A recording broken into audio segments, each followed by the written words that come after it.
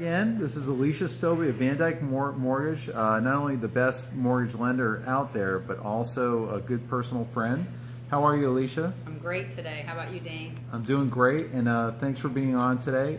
Today we're going to talk about some product discussion, as well as changes that the federal government has instituted in and around VA loans and USDA loans. And the first thing we're going to talk about are VA loans, and this is actually a big change to the program. Can you describe what the change was and how it's affecting the market?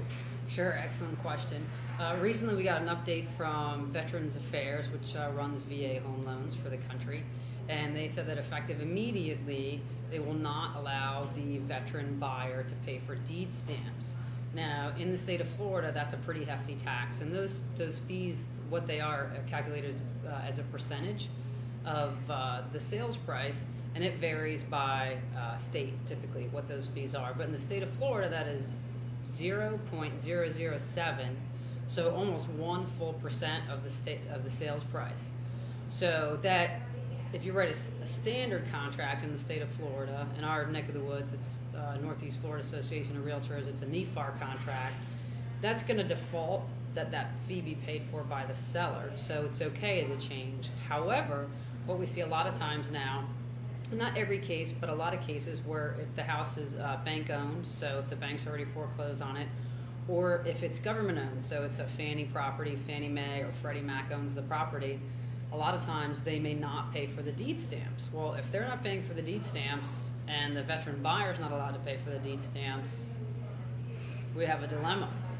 So right now we're actually, the buzz we're hearing is that those government agencies are really not interested in contracts from veterans, which is a shame because these men and women have served us and our country, and now they're being penalized basically because of the benefits that they receive with the Veterans Home Loan. So it's really a shame. So you just want to make sure you know all the information and stay current with your lender and your realtor. They should be very aware of this information.